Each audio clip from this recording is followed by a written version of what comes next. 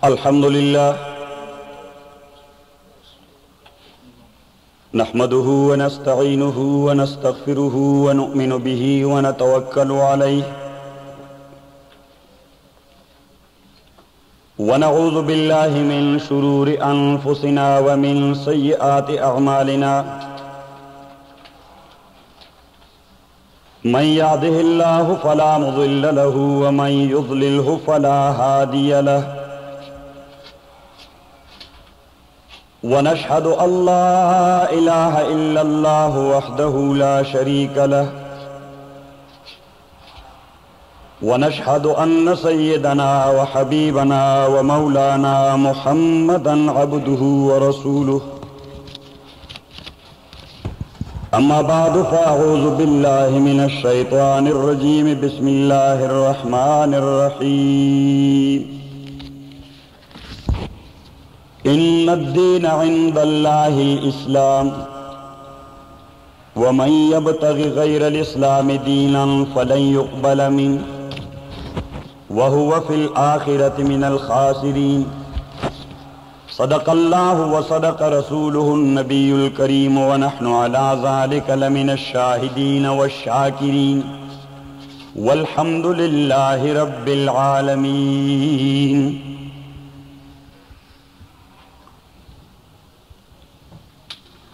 Our respected brothers and sisters, first of all, I would like to thank all of you, and especially my respected brother Maulana Hafiz Fazl Shah Sahab. You people have arranged and provided me such an ample opportunity in which, for the sake of Allah subhanahu wa ta'ala, I will talk for a few minutes, and I will try to the best of my knowledge to confine my talk to the saying of Allah and Rasulullah sallallahu alayhi wa sallam.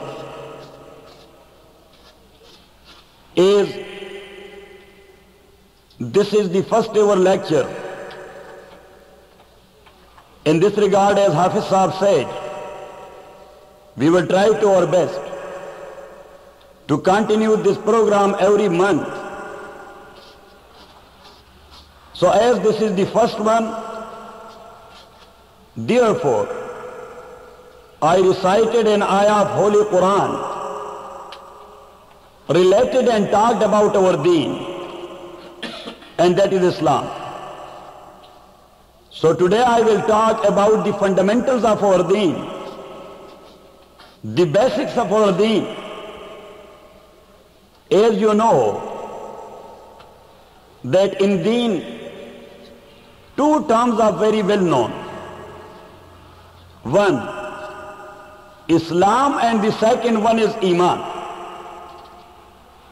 Islam and Iman sometime has been used by Allah and Rasulullah sallallahu alayhi wa sallam synonymous in one meaning.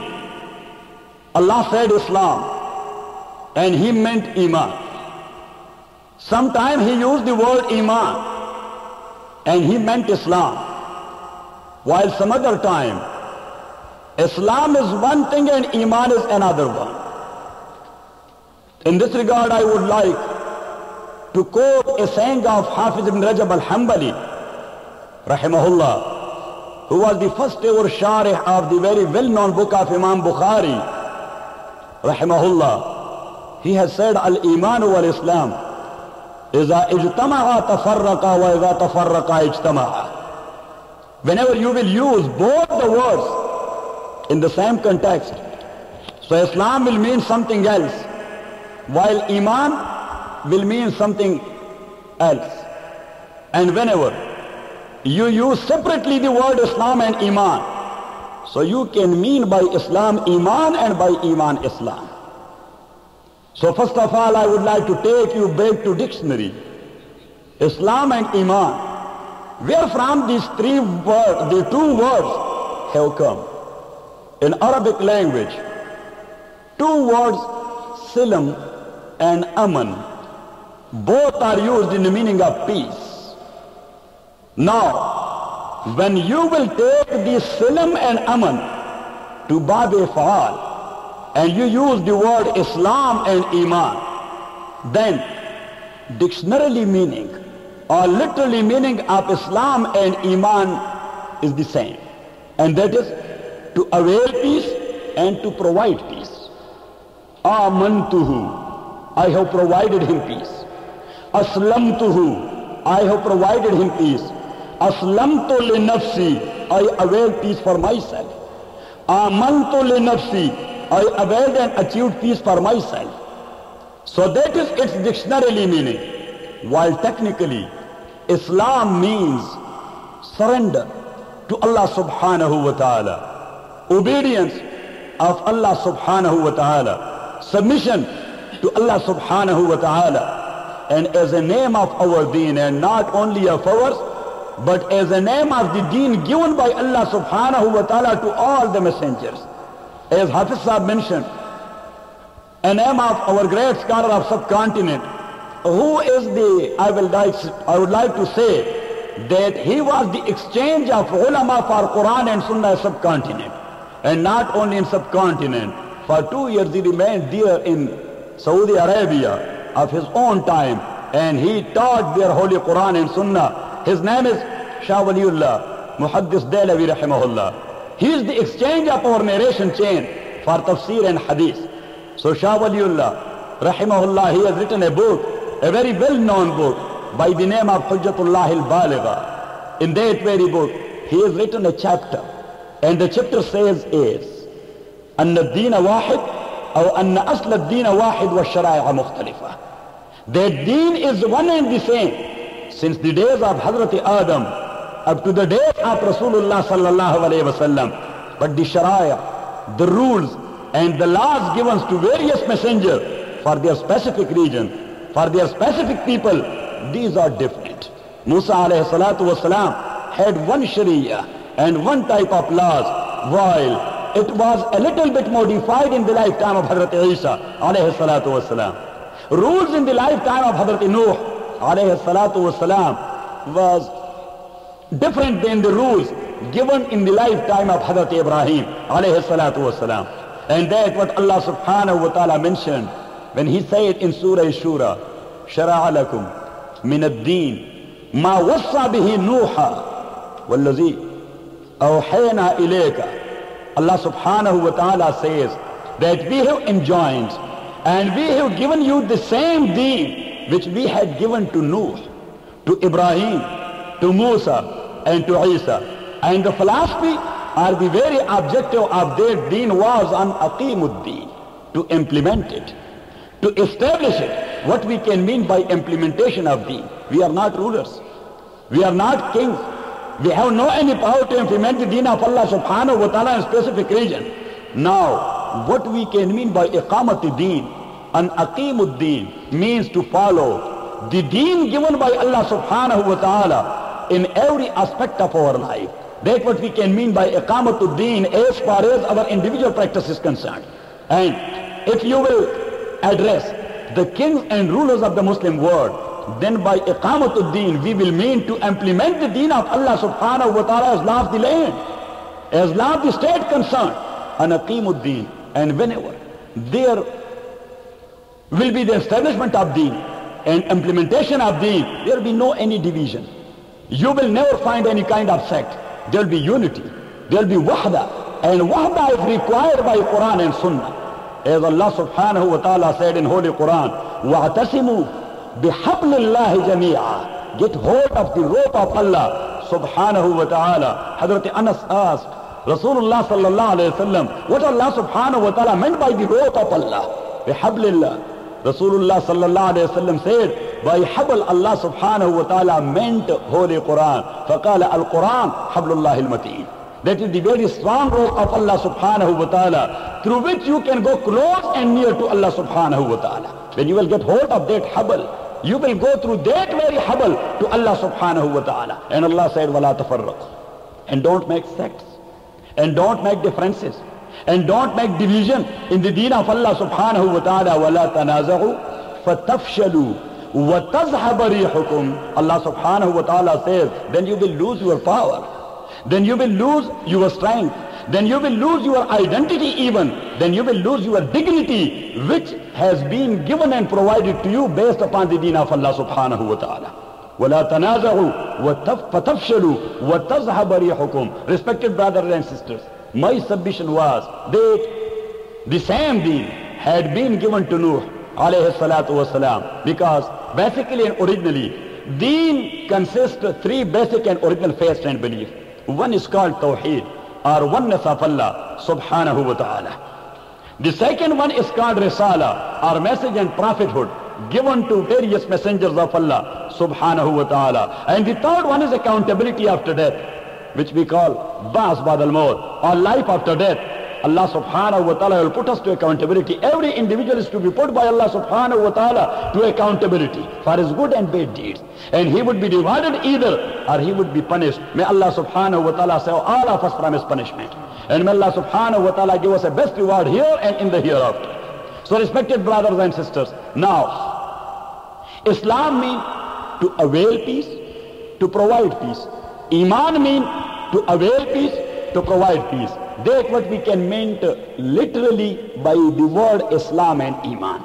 But Islam is the name of a deen given by Allah subhanahu wa ta'ala. We can say that Islam is the deen. Islam is the religion given by Allah subhanahu wa ta'ala to all of his messengers. So deen is the same and one. While Sharia, these are mukhtalif, or these are different. As I mentioned, that rules in the lifetime of Hazrat Nuh were different than the rules given to Musa alayhi salatu wasalam. To some extent, not to a great one, but to some extent. And so was the case of the rules given to Muhammad sallallahu alayhi wasallam. I would like to quote only one hadith of Rasulullah sallallahu alayhi wasallam, for example. And in that very hadith, I will mean only one portion of that hadith. And that is, فُضِّلْتُ عَلَى الْأَنْبِيَاءِ بِسِتٍّ. I have been given priority upon all the messengers of Allah subhanahu wa ta'ala by 6 things. 1. Utitu jawami al-kalim. I talk in brief, but I meant so much. Rasulullah sallallahu alayhi wa sallam will talk in brief. You will find only 2 words in a sentence of Rasulullah sallallahu alayhi wa sallam. But look at the jurist. Abu Hanifa, Shafi, Ahmad ibn Hanbal, Imam Malik, Imam Shabi, Ibn Uyayn, Qazi ibn Bilayla, Sufyan Sawri, Nuh ibn Abi Maryam, Hassan ibn Ziyad, Muhammad ibn Hassan, Qazi Abu Yusuf, Waqi ibn al-Jarrah, Ali ibn al-Madini, all these jurists, when you will study thoroughly their books, you will find out what type of talk Rasulullah sallallahu alayhi wa sallam has given. So Rasulullah sallallahu alayhi wa sallam said, Utitu jawami al-kalim. I have been given inclusive kalimat. I have been given jawami al-kalimat. A kalima which I will speak, it will give you lot of meanings. Utitu jawami al-kalim. The second thing, Rasulullah sallallahu alayhi wa sallam says, وَجُعِلْتُ خَاتَمَ النَّبِيِّينَ. I have been made as khatam of Anbiya, seal of Anbiya, last and final of the Anbiya and Rusul. As Allah subhanahu wa ta'ala said in Surah Al-Ahzab, مَا كَانَ مُحَمَّدٌ أَبَا أَحَدٍ مِّن رِّجَالِكُمْ وَلَكِنْ رَسُولَ اللَّهِ وَخَاتَمَ النَّبِيِّينَ. He is the Prophet of Allah. He is the Rasul of Allah subhanahu wa ta'ala, and he is the seal of Anbiya. He is the last and final of Anbiya. There will be no any concept of any other prophethood of the prophethood of Muhammad sallallahu alayhi wa sallam. So, respected brothers and sisters, the second priority which has been given our khususiyya, our characteristics given to Muhammad sallallahu alayhi wa sallam, that was وَجُعِلْتُ خَاتَمَ النَّبِيِّينَ. And the third one, which I will mean here in this very hadith, وَأُحِلَّتْ لِيَ الْغَنَائِمِ. وَأُحِلَّتْ لِيَ الْغَنَائِمِ. In the lifetime of all other messengers, the ghanaim, or the booty, which the Muslim people will gain or avail in the battlefield for the sake of Allah subhanahu wa ta'ala regarding the property of disbelievers or infidels. So that's called ghanima, or booty, which the Muslim people, they avail and achieve in the battlefield. In the lifetime of all the messengers, that type of mal was not halal and allowed for the Muslim of their time, that is halal only for the believers in the message of Muhammad sallallahu alaihi wasallam and the followers of Muhammad. By this very specific sentence I meant that was the difference of different messengers regarding their Sharia. And that was Shah Waliullah meant by writing that very chapter. أَنَّ أَصْلَ الدِّينِ وَاحِدْ وَالشَّرَائِعَ مُخْتَلِفَةً. That asli deen, that is one and the same. And Sharia and laws, these were different in the time of different messengers and prophets of Allah subhanahu wa ta'ala. Respected brothers and sisters, now Islam is the name of that deen which had been given to various messengers, keeping in view the circumstances they have, the sphere they have, the atmosphere they have, the environment they have, the culture and the civilization they have. Allah subhanahu wa ta'ala ordered them rules and laws, keeping in view all these kinds of circumstances. And therefore, when Rasulullah sallallahu alayhi wa sallam came, he found the people of Peninsula having certain practices, certain usages, customs, conventions, urf and aada. In Islamic jurisprudence, we call it urf and aada. In English term, we call it conventions, usages, urf and aada. So, these customs were categorized by Rasulullah sallallahu alayhi wa sallam into three categories. First of all, those type of customs which were good customs, or good usages, or good adat and habits, Rasulullah sallallahu alayhi wa sallam kept it intact. The second one, which was partially good and partially bad, Rasulullah sallallahu alayhi wa sallam reformed it. And the third one, which was totally bad, Rasulullah sallallahu alayhi wa sallam demolished it. And therefore, I would like to say one thing, in Islamic fiqh or in Islamic jurisprudence, because you cannot understand the holy book of Allah and the sunnah of Rasulullah sallallahu alayhi wa sallam, there you will find so much difference in the practices of Rasulullah sallallahu alayhi wa sallam, even in the saying of Rasulullah, and also in the practice of the Sahaba of Rasulullah sallallahu alayhi wa sallam. Now you will go through Islamic jurisprudence or Islamic Usul Qanon, how we will implement various sayings of Rasulullah sallallahu alayhi wa sallam, how we will follow various sunnahs of Rasulullah sallallahu alayhi wa sallam, what was the historical background of a specific sunnah. So respected brothers, in Islamic jurisprudence, you will find two kinds of sources of law. One we call fundamental sources of Islamic law, and the second one we call secondary sources of Islamic law. Al-Usul Al-Asasiyya wal-Usul Al-Sanawiyya. As far as the first one is concerned, these are four in number. First of all, the Holy Book of Allah, Kitabullah. The second one, Sunnatul Rasul sallallahu alayhi wa sallam. And these two we call it original sources. These are two original sources. The other sources has been derived from these two original sources. The third one is called Ijma. Ijma means consensus of your opinion or unanimous decision given by the well-known jurist of Islam. Because myself, I have no any authority to give a decision. I must follow the well-known jurist of Islam, because they know much more about the book of Allah. They know much more about the sunnah of Rasulullah sallallahu alaihi wasallam. Their knowledge was inclusive and their knowledge was comprehensive, while I have a little bit. So respected brothers and sisters, my submission was Kitabullah. The second one, Sunnatul Rasul. The third one, Ijma, or unanimously given decision by the jurist of Ummah. And the fourth one, we call it analogical deduction or analogy or qiyas, to find out the illah and cause of action in a specific hukum given in Holy Quran or in the Sunnah of Rasulullah sallallahu alayhi wa sallam, and then you will apply the same cause of action to other resemble type of acts. So that's called qiyas, while there are 6 secondary sources. In these 6 secondary sources of Islamic Sharia, after these 4, you will go through these 6.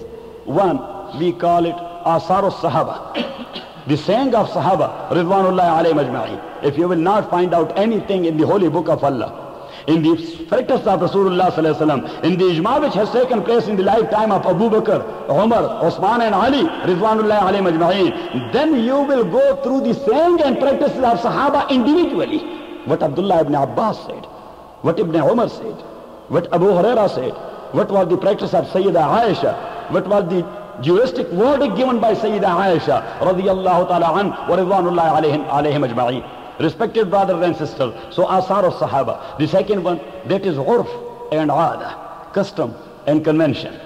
The third one, that is called istishabul hal. In law or in legal field, we have a specific term for istishabul hal, law of estoppel. Law of estoppel, the thing which has been already decided. Law of estoppel. In law they call it law of estoppel. That is a well-known jurisprudence, asal and principle here in America as well and all over the world. Istishabul hal. And the fourth one, that is called al-istihsan, al-masalih al-mursala, public welfare. Because Sharia has been given to various messengers for the welfare of general public.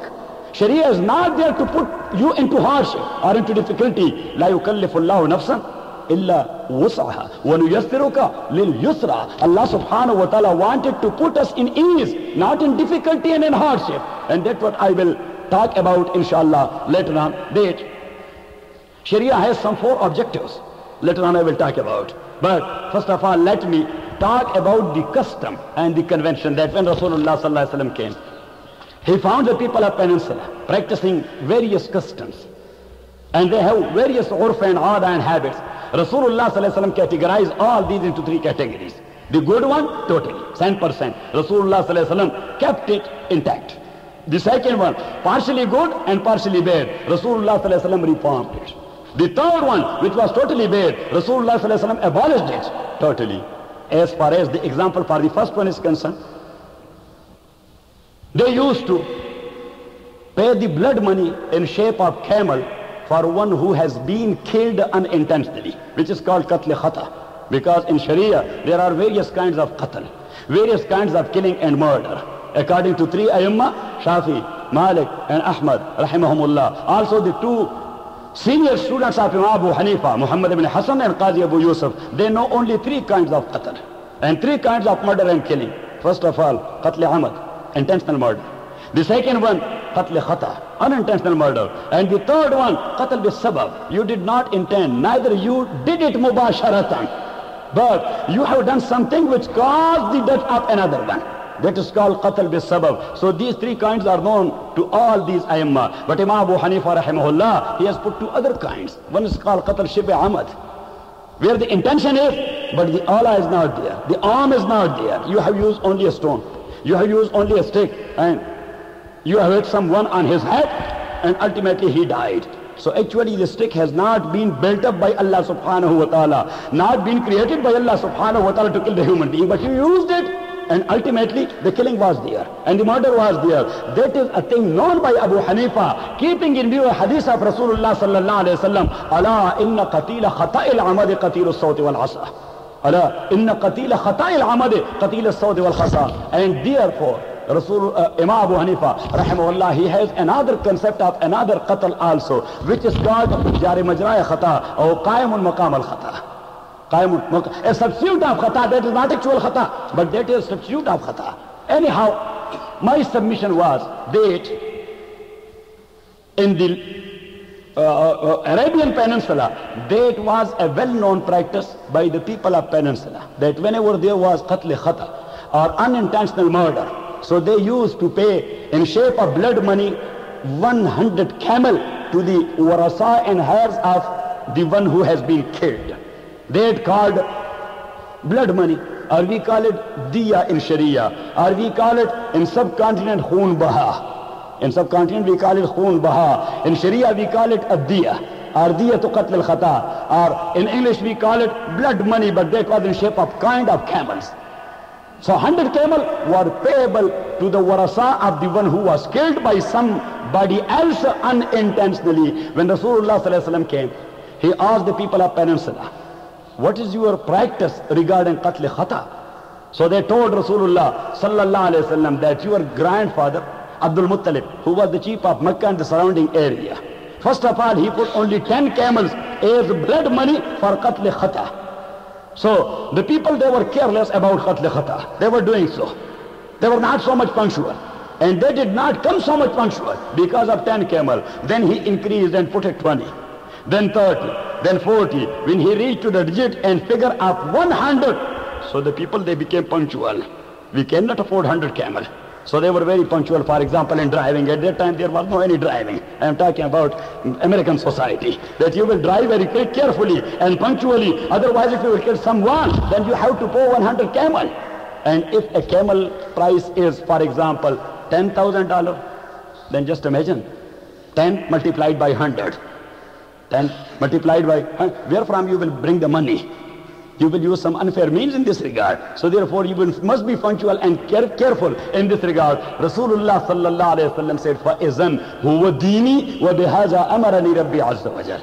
Now that is my deen and that is my Sharia, and that I have been ordered and commanded by Allah subhanahu wa ta'ala, because the custom was good totally and 100% and a protective one. Therefore Rasulullah sallallahu alayhi wa sallam kept it intact.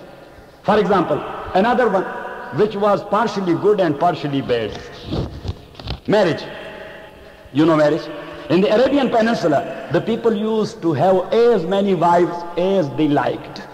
And those who were chieftain, with due apology to our Palestinian brother. So was the case there in subcontinent, but we are talking about the deen of Allah subhanahu wa ta'ala and the Arabian people. They were the first addressee of the deen of Muhammad sallallahu alayhi wa sallam. Therefore we do give examples of Arabian Peninsula. Otherwise, sisters, when Rasulullah sallallahu alayhi wa sallam came there, he found the people having as many wives as they like, and without any legal status, without any social status, without any right as wife. When Rasulullah sallallahu alayhi wa sallam came, first of all, he decreased the digit and figure. And he said, فَانْكِحُوا مَا طَابَ لَكُمْ مِنَ النِّسَاءِ مَثْنَى. He did not demolish the marriage custom totally, that now when Islam has come, you cannot marry a woman. That was against nature. So he did not abolish the practice of marriage, but he put certain conditions and limits as far as certain rights of the wives concerned. He said, فَانْكِحُوا مَا طَابَ لَكُمْ مِنَ النِّسَاءِ مَثْنَى. You can marry 2, وَثُلَاثَ 3, وَرُبَاعَ and 4. فَإِنْ خِفْتُمْ أَلَّا تَعْدِلُوا. And if you are afraid of injustice, you cannot administer justice to all of them, because in a hadith narrated by Imam Tirmidhi, Rasulullah sallallahu alayhi wa sallam said, مَنْ تَزَوَّجَ إِمْرَأَتَيْنِ فَلَمْ يَعْدِلْ بَيْنَهُمَا جَاءَ يَوْمَ الْقِيَامَةِ وَشِقُّهُ مَائِلٌ أَوْ كَمَا قَالَ عَلَيْهِ الصَّلَاةُ وَالسَّلَامُ. A person who has married 2 wives, he can do. He can. 3 wives, but here in America, we do handle only one very difficultly.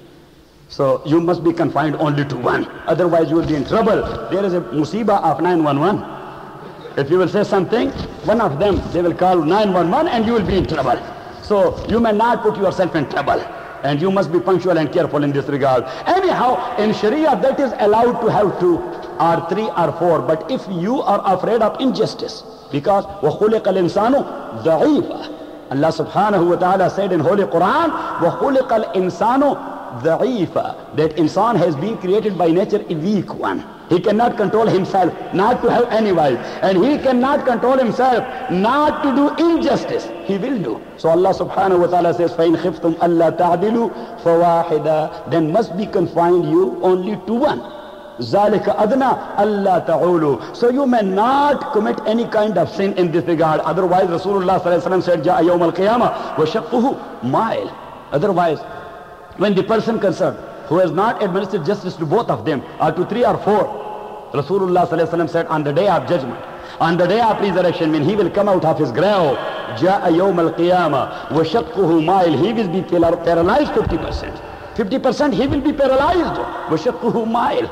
He will be in such a position because he has not administered justice to both of the wives. So respected by, anyhow, that is another subject. Let me take you to the specific issue which I intended to discuss. That is to reform a custom which was partially good and partially bad. Having a marriage or having a wife, that is a natural need. That is a natural need because the universal system is totally dependent upon marriages. That is one thing. But now the practices which were taking place there in the Arabian Peninsula before the message of Muhammad sallallahu alaihi wasallam, that was based totally upon barbarism, cruelty and brutality. So Rasulullah sallallahu alaihi wasallam reformed it, and he said, لا يصح النكاح إلا بحضور شاهدين عاقلين بالغين. Rasulullah sallallahu alaihi wasallam said, a nikah will not be a legal one. A marriage will not be a legal one until you have 2 shahid. 2 witnesses must be Muslim. They must be sane people, not insane, and may not be minors. One thing. Then Rasulullah sallallahu alaihi wasallam said, there must be a khitbah. A khitbah, that is a sunnah of Rasulullah sallallahu alaihi wasallam, and that was the well-known practices of the Sahaba of Rasulullah sallallahu alaihi wasallam. Now, if two persons, a male and female, they will arrange their marriage upon their own, that will be legal, but that will be durable or payadar or not. So just imagine the life here in America.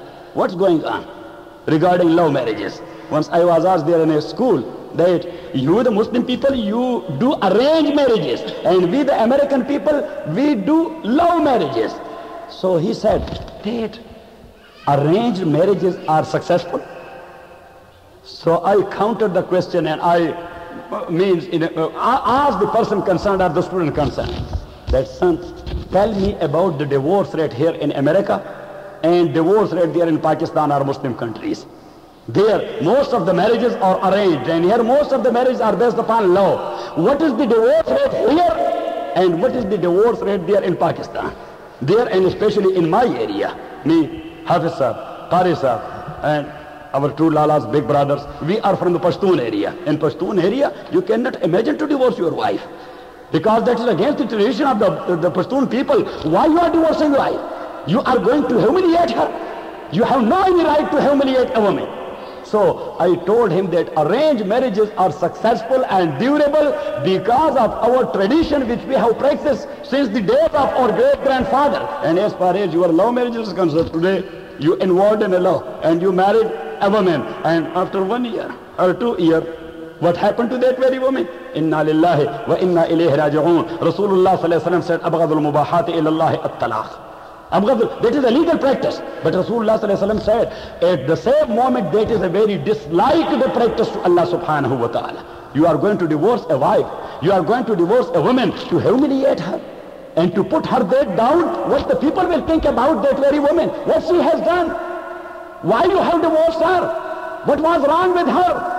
So respected brothers and sisters, my submission was that Rasulullah sallallahu alaihi wasallam reformed that very practice. As far as the practice of idolism is concerned, or shirk was concerned, that was also their custom. Rasulullah sallallahu alaihi wasallam, as this practice was totally wrong and totally bad, shirk has no any legal authority, means it has no any good concept. Shirk is bad totally. Maybe shirk fil aqeedah, or shirk fil amal, or shirk fil tasarruf, or shirk fil ilm, or shirk fil hukuma, or shirk fil nizam. Because shirk has certain kinds. If a person believes in more than one God, or 3 in 1 or 1 in 3, as the people do here, 3 in 1 or 1 in 3, I don't know the philosophy beyond. 3 in 1 and 1 in 3. Inna lillahi wa inna ilayhi raji'un. Either God is divided into 3 categories, or God is combination of 3 entities. Inna lillahi wa inna ilayhi raji'un. Qul huwa Allahu ahad, Allahu samad, lam yalid wa lam yulad, wa lam yakul lahu kufuwan ahad. There is no any concept of Trinity, no any concept of blood relation of Allah subhanahu wa ta'ala with anybody from amongst his creation, from amongst his makhluk, from amongst the khalq. Respected brothers and sisters, now my submission was that shirk was totally wrong. Rasulullah sallallahu alaihi wasallam demolished and abolished the concept of shirk totally. So I meant that there are some secondary sources for Islamic Sharia. Now we must follow the fundamental sources, then we will go to the secondary sources. That's what Rasulullah sallallahu alaihi wasallam asked Hazrat Muaz ibn Jabal radiyallahu ta'ala when he was sending him to Yemen as wali of Yemen. Hazrat Muaz ibn Jabal was asked by Rasulullah sallallahu alaihi wasallam, taqzi ya Muaz, bimada taqzi ya Muaz. Oh Muaz, what will be the basic source of your decision and verdict you will give as a wali and governor? He said, bi kitabillah, I will decide the issues and matter based upon the holy book of Allah subhanahu wa ta'ala. Qala fa illam tajid, if you will not find this issue concerned there in the book of Allah, what you will do then? He said, fa bi sunnati Rasulillah, then on the sunnah of Rasulullah. Fa illam tajid, if you will not find out that very thing in the sunnah and practice of Rasulullah sallallahu alaihi wasallam, what you will do then? Qala idhan ajtahidu birai, then based upon holy Quran and sunnah I will apply my own mind. But to apply your own mind, that is only the practice of a alim of Quran and sunnah. A common man, he cannot apply his mind regarding the deen of Allah subhanahu wa ta'ala. Otherwise he is going to open a Pandora box. He will be in trouble, but the whole community will be in trouble. But Muaz ibn Jabal, he was a well-known scholar of Quran and Sunnah. So he said, Izan ajtahidu birai. Rasulullah sallallahu alaihi wasallam made a dua. Alhamdulillahi alladhi waffaqa rasula rasulihi lima yuhibbuhu wa yardahu. Praise be for Allah subhanahu wa ta'ala, who has given tawfiq to the messenger of his own messenger. Muaz ibn Jabal, he was the messenger of Allah. Alhamdulillah alladhi waffaqa rasula rasulihi, messenger of his own messenger, lima yuhibbuhu wa yardahu, towards a thing which is liked by Allah subhanahu wa ta'ala but loved by Allah subhanahu wa ta'ala, and that is your decision and practice must be based upon Holy Quran, then upon the Sunnah of Rasulullah sallallahu alaihi wasallam, and then the decision given by the intellectual of Quran and Sunnah, the mujtahideen and the jurists and the ulama, as Muaz ibn Jabal himself was. So respected brothers and sisters, now Allah subhanahu wa ta'ala has given that very deen to every messenger. And Sharia mukhtalif are different Sharia rules and laws to various messengers in their lifetime. That was a continuous and consistent practice given to the messengers of Allah subhanahu wa ta'ala, and the deen was in process. Why the rules in the lifetime of Nuh were different than the lifetime of Hazrat Ibrahim? Because in the lifetime of Hazrat Nuh alayhi salatu wasalam, the people of that time was not so much civilized as the people of Hazrat Ibrahim. Then the people of Musa were so much civilized than the people at the time of Hazrat Ibrahim. And when the issue reached, or the process reached to the lifetime of Muhammad sallallahu alayhi wasallam, Allah subhanahu wa ta'ala perfected, and he completed that very deen in the lifetime of Muhammad. So that is something logical. There's something reasonable. The deen was in process, and that was completed in the lifetime of Rasulullah. Why we say that those who believe in the message of Musa and they do not believe in the message of Isa, they are disbeliever and they are not Muslim? We do say so. We must say so. Those who believe in the message of Isa and they do not believe in the message of Muhammad sallallahu alaihi wasallam, they are believers or disbelievers? They are disbelievers. And that's what I was asked by someone. He was a non-Muslim, he was a Christian. So my Palestinian brother, he asked me that why it is so. You the Muslim people, you do marry Christian and Jew women. That is allowed in your Sharia. Why a Jew and Christian man, he cannot marry a Muslim woman?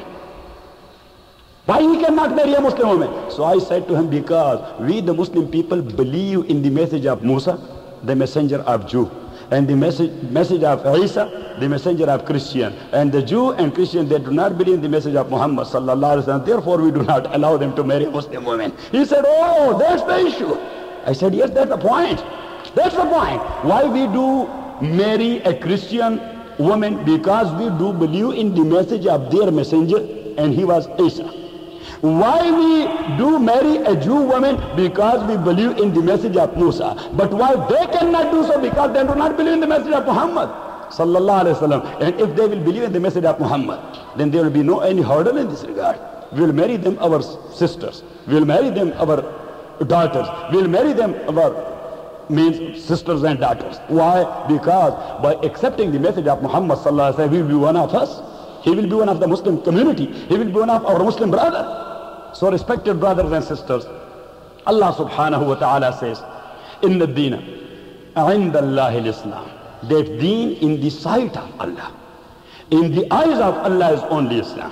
And Islam is the same deen which was given to Adam, to Noah, to Ibrahim, to Musa, to Isa, and completed in the lifetime of Muhammad sallallahu alayhi wa sallam, as Allah said, Al-Yawma akmaltu lakum deenakum wa atmamtu alaykum ni'mati wa raditu lakumul Islam deena. Rasulullah sallallahu alayhi wa sallam was there in Arafah, or in Arafat, and Jibreel Amin came at the moment, and he brought the message of Allah subhanahu wa ta'ala, but a happy news and glad tidings, that al-yawma, today, akmaltu lakum deenakum, I have completed for your benefit.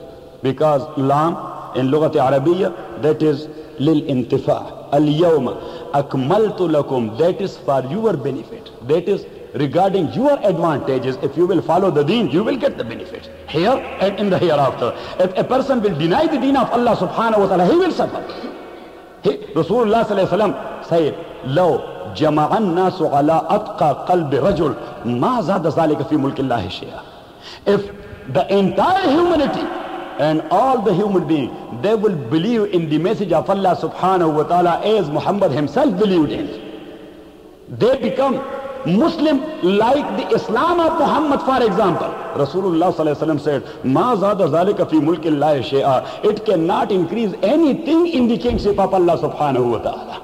Because you are not giving any kind of advantage and benefit to Allah subhanahu wa ta'ala, but you are availing yourself. وَلَوْ جَمَعَ النَّاسِ عَلَىٰ أَفْسَقِ قَلْبِ رَجُلٍ مَا نَقَصَ ذَلِكَ فِي مُلْكِ اللَّهِ شَيْئًا. And if the people, may Allah subhanahu wa ta'ala save all of us, and may Allah subhanahu wa ta'ala guide the whole humanity to the right path, say Ameen.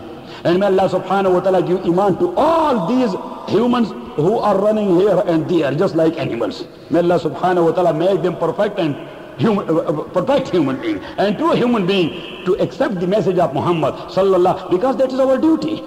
If you will not convey the message, we will be accountable. We will be on the day of resurrection. Allah subhanahu wa ta'ala will ask us, as I will later on inshallah I will discuss in detail, that Islam has 4 original branches. How many? 4. First of all, beliefs. The second one, morality or character. The third one, practices.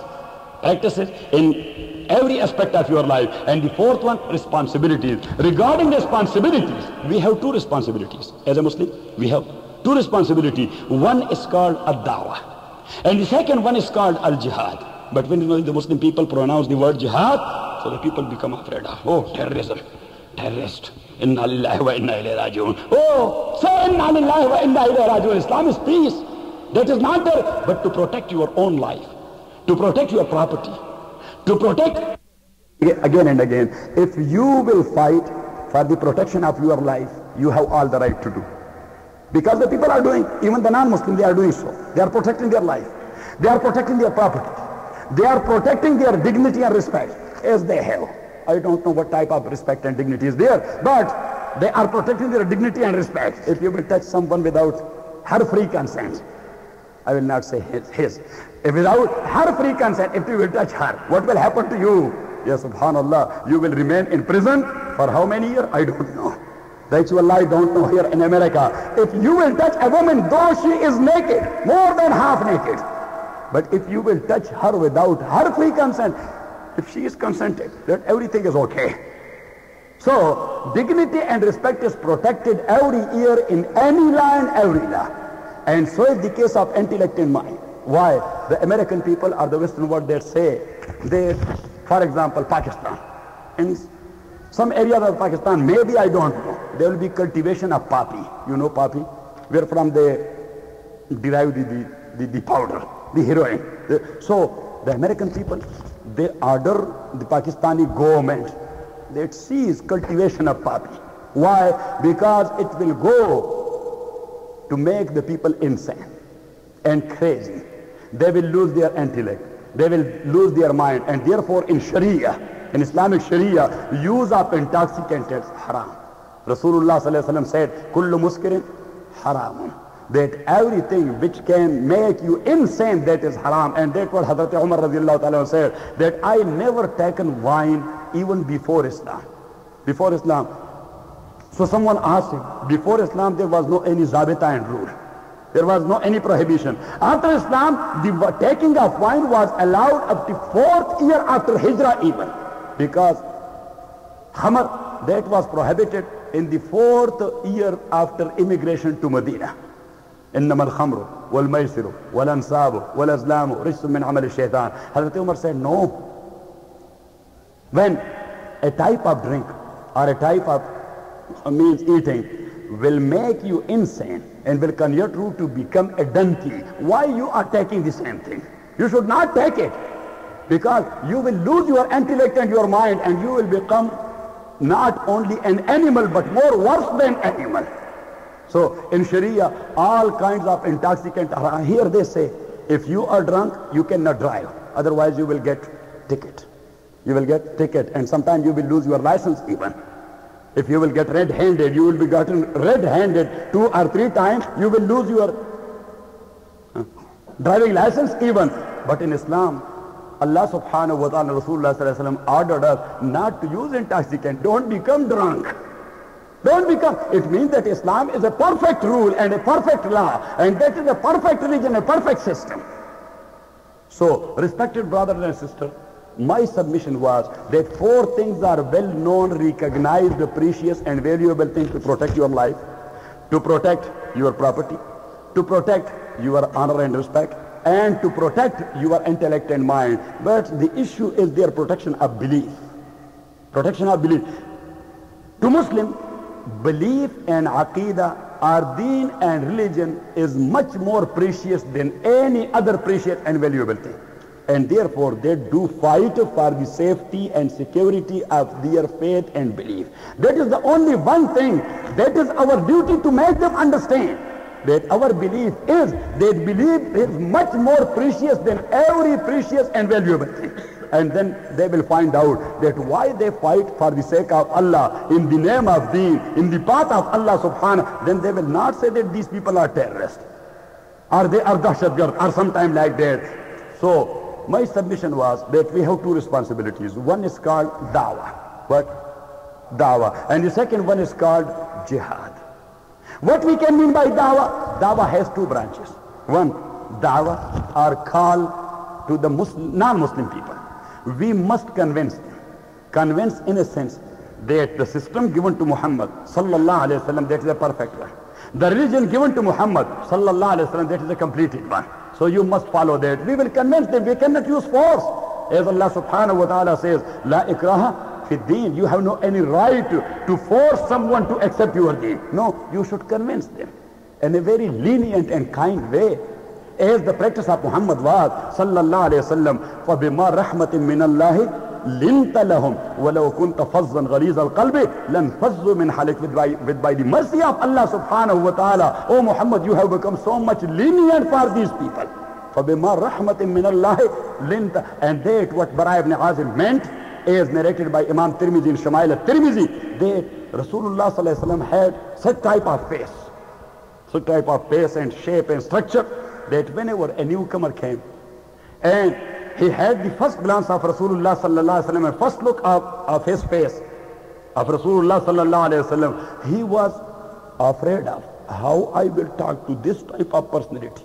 ولكن إذا تكلمه أحبه إذا رآه هابه وإذا تكلمه أحبه. But when he tried to talk to Muhammad sallallahu alaihi wasallam, he found Muhammad the much more kind personality all over the world.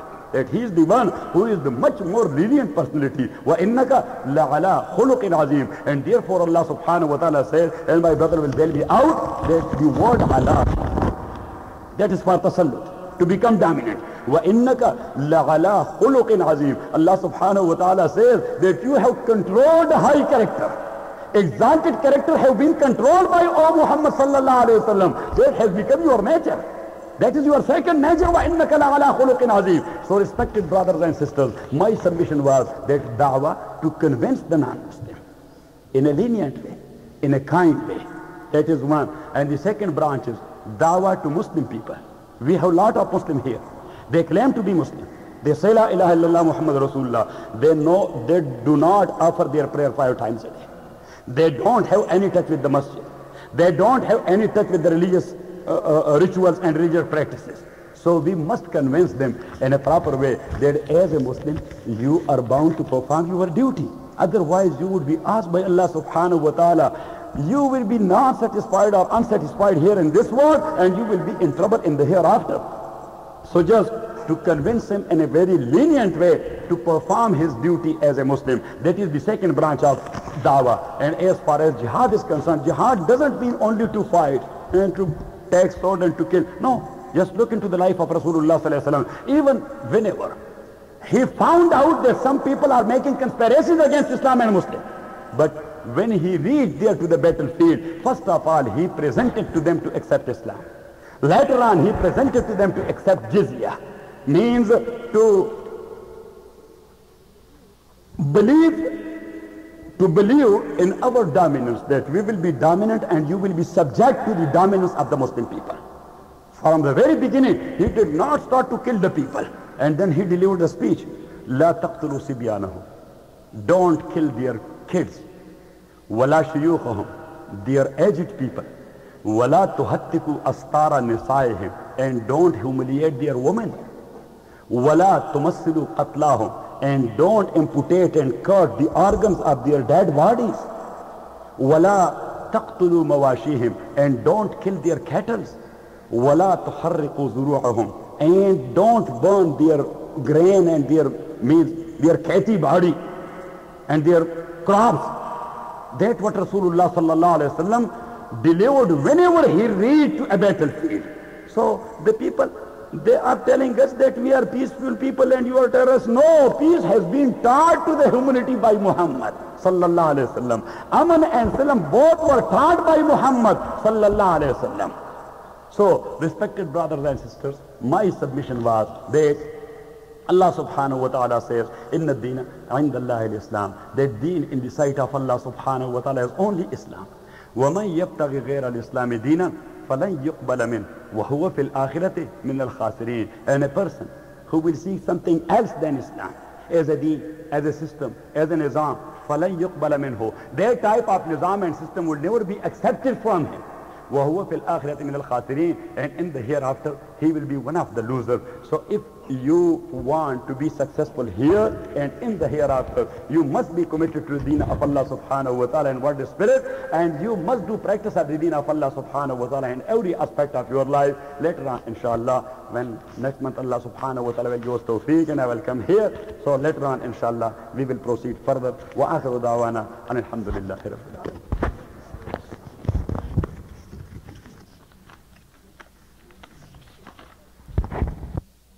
Means just like an examination paper, consists of 4 questions.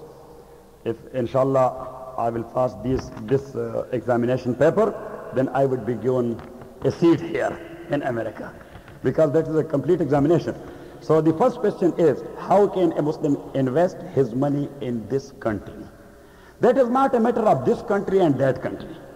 Islam everywhere and anywhere is one and the same, and the Muslims are bound to follow the deen of Allah subhanahu wa ta'ala, maybe they are in a Muslim country or a non-Muslim country. Anywhere they must follow the commandments of Allah and the practice of Rasulullah sallallahu alaihi wasallam. A thing which is haram there in Pakistan will be haram here. A thing which was haram there in Medina, that is haram here. What is the name of this city? Or San Gabriel. That is haram here in San Gabriel, because that hurma has been brought by Jibreel Amin to Muhammad sallallahu alaihi wasallam, and you people are living here in San Gabriel, so you must be committed to the message given by Jibreel. So, respected brothers, anything which is haram and forbidden in Sharia, that is forbidden everywhere and anywhere. And we will find out a halal way, keeping in view our own circumstances. So, for example, in this regard, I would like to say, how you will invest your money in this country. First of all, I will say 3 things. Here the people, they take a plea that we are in darura. Under the doctrine of necessity, we can do this and can do that, and that is to open a Pandora box, not to have any kind of haram and prohibited thing. There is nothing forbidden then if you will define the necessity in such a way that we are in necessity, under the doctrine of necessity, this is halal and this is halal, that is allowed and that is, then nothing is prohibited in Sharia. What we can mean by darura, Allama Shatibi, he has written a book in 4 volumes known by the name of Al-Muwafaqat. The second volume of that very book, the heading of that very volume is Maqasid al-Sharia, the objectives of Sharia. So in that very chapter, he is mentioned that there are 3 things in the life of every individual. One is called necessity, the second one is called facility, and the third one is called luxuries. Now, a haram thing would never be allowed for luxurious life. To have a BMW, or to have a Mercedes 2000, or to have a Toyota Lexus, because there's a luxury.